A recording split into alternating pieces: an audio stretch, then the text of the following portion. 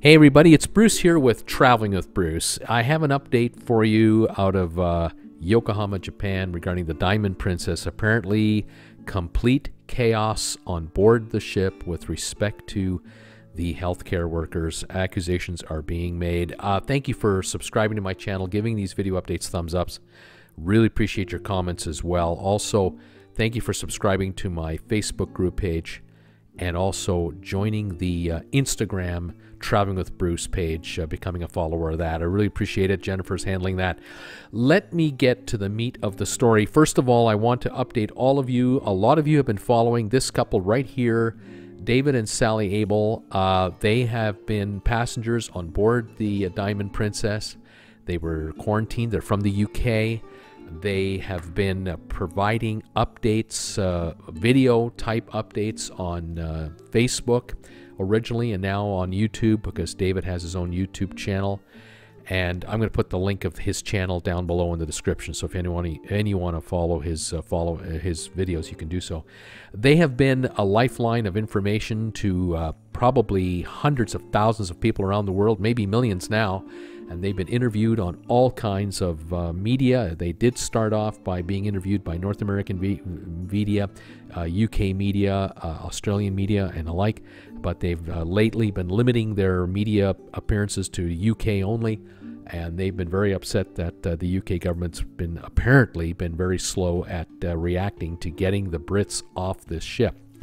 The news today, unfortunately, is with 2 days to go in the quarantine period, their tests came back positive for the virus, and so now David and Sally apparently left the ship sometime in the last, I'm going to say 12 hours or so. Keep in mind, folks, it's 12 hours time difference between Japan and North America, where I am.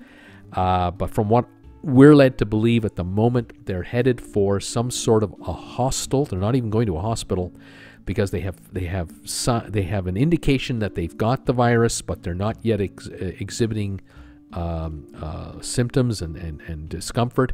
And I guess they're going to be in a quarantine situation on land. They're very upset about it. There's no phone connectivity, no cell phone connectivity, no Wi-Fi. They're totally cut off, and they're very upset about this. They want to be in touch with their loved ones at all times, and vice versa, obviously. So hopefully they will be back in communicado with us here in the outside world very shortly to let us know how they're doing. And of course, we all are crossing our fingers that whatever happens to them is very minor, if at all, and that they'll be all right. They wanted to get back to the UK badly, and they were quite happy to be in quarantine there if possible, but now that's not going to happen. So there's the latest on David and Sally Abel. My best wishes go out to them, and I'll keep following them as best I can. Now, this video. Earlier today, I had no idea what I was going to talk about today here on YouTube, but I have just come across a story here that is now hitting Twitter and other sources. It is a report, a video that has been made by a doctor that is a specialist in effect infections containing infections like SARS and others, and he was on this ship in the last 2 days, and he observed what was going on. He was only on the ship for not even 6 hours before he was asked to leave. And he has made some serious accusations, and he is he's bringing to light what it's like on board the ship from the health professional's perspective. We've been getting all these stories on the internet and on TV and everywhere else from the passengers who are stuck on the ship, but of course they're in their cabins.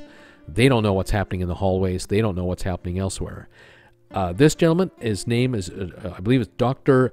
Kentaro Iwata, and he is from the Kobe University Hospital in Kobe, Japan. The gentleman has been sent around the world to help contain serious outbreaks of other diseases. He is no stranger to these kinds of outbreaks, and he knows exactly what to do here in this case. What he is basically telling people, he made a YouTube video, one in English and one in Japanese, What he's been saying in a 12-minute rant is, number one, that he himself, right now, having been on that ship only as an observer and being fully covered in a hazmat suit with face masks and everything else, he feels that he is a danger to his family and his coworkers, and he has put himself into a self-imposed 14-day quarantine in his house.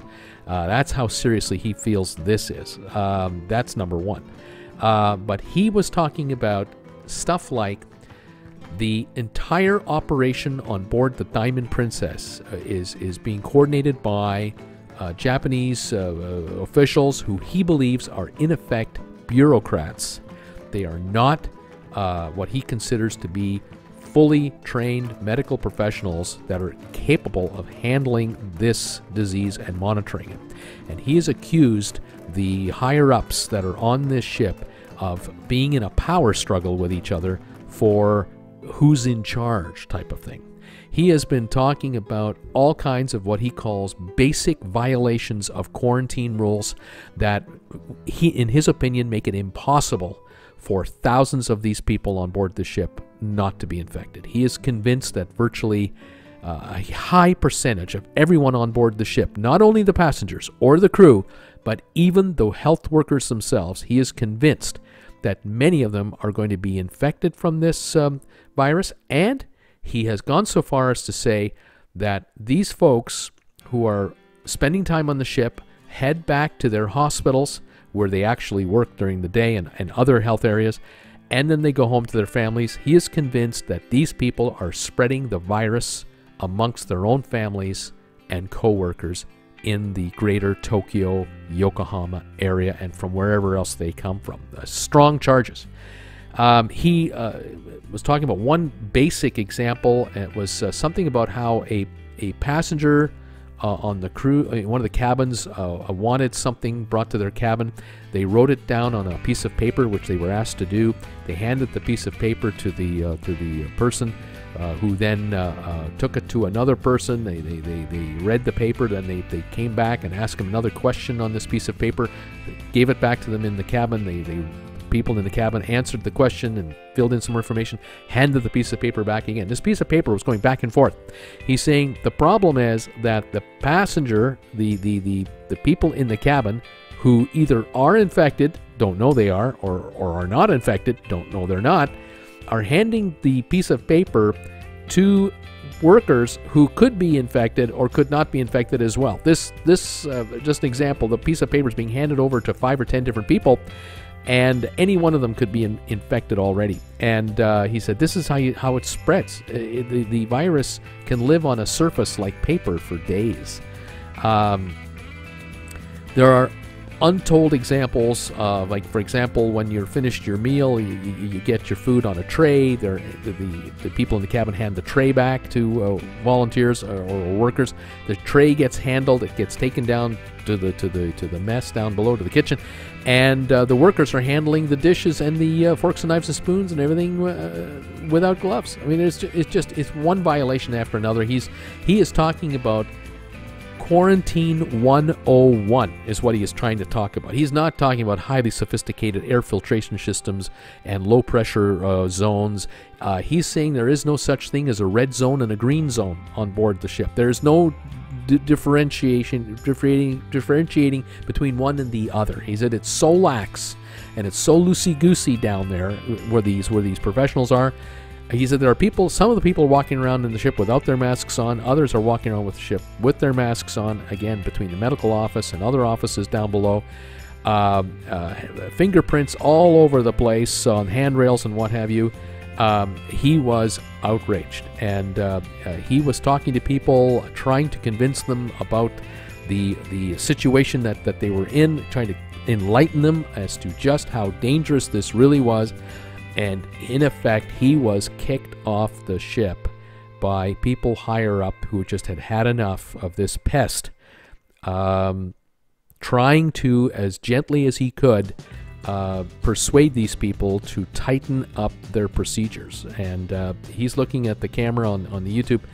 almost he's beside himself. He's just totally beside himself. He said if medical professionals from around the world, the WHO, came onto this ship and saw what was going on, they would be shocked, because this vessel, in his opinion, is actually going to spread the virus throughout Tokyo. And we are talking about 35 million people in the Tokyo region. And he's convinced that dozens of these workers have spread this virus unknowingly to perhaps thousands of other people who have no idea that they're in contact with someone who's been in contact with others who've got this virus.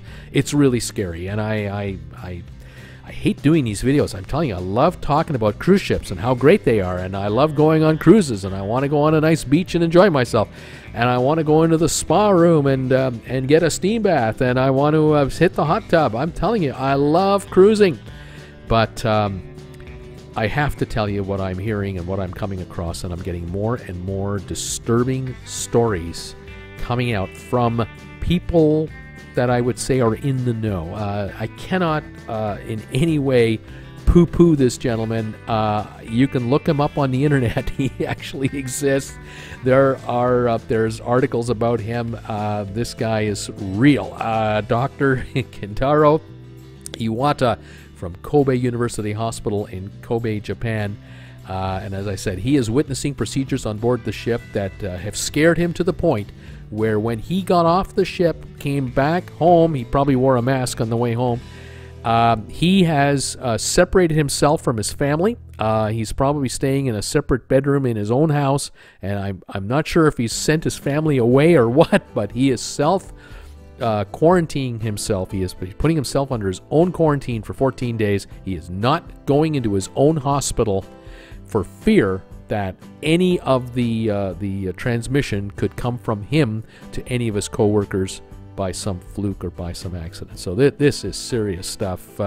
When you get someone who's a specialist in the transmission of this kind of disease acting in this manner, I think it has to be paid attention to. I'm kind of curious to see in the next 24, 48 hours how this story will emanate out. Will this hit the airwaves? It's not a sexy story. I'm not looking for a lot of views here. I think a lot of you may have already turned this video off a long time ago because it's boring. But on the other hand, I think it's incredibly important to let you in on what's going on. I'll put a link to his video down below in my description of this video. So if you want to see and hear what he says, he speaks in English on the one video. It's about 12 minutes long. You can hear for himself what he is talking about. And he is shocked at the chaos on board the ship. Anyway, there you go, folks. Again, thank you for tolerating my very long videos. I appreciate you and all of your comments. I know a lot of you are following this story, and I will continue to try to update you on the latest, what's going on here with the Diamond Princess and other ships. There's a lot happening in a lot of places simultaneously, and I'll stay on top of it. In the meantime, stay warm, stay safe, stay healthy, and we'll talk to you later, everybody. Bye for now.